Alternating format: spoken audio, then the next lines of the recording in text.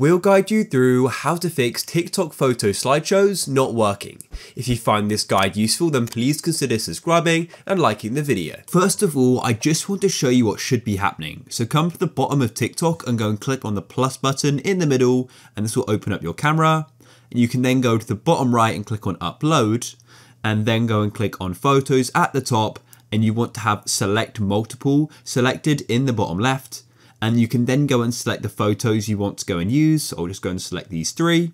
Then I'll click on next in the bottom right, and then go to the bottom, and you should have the option for photo and video, and make sure photo is selected, and then you should be able to go and swipe through them just like this. Now, if you haven't got this option here, then what you want to do is click on the back button in the top left like so, and then go and close off this here and close off the camera as well.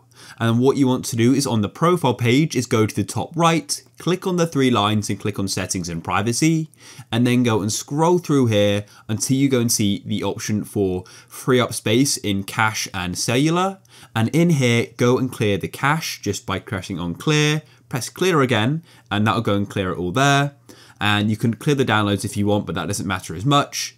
And what you want to do is then go and see, you can go back out of here and go and see if you then have the option for it. If you still don't have the option for the photo slideshow, then go and close out of TikTok, and you want to go and delete the app and re-download it. So all you need to do is hold your finger on it. This can be on Android and iOS devices. Press on remove app, press on delete app, and finally delete, and it'll then be deleted.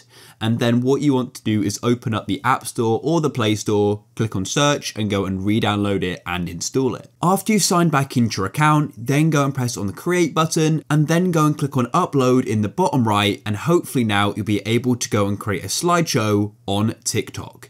If you guys found this useful, then please consider subscribing and liking the video.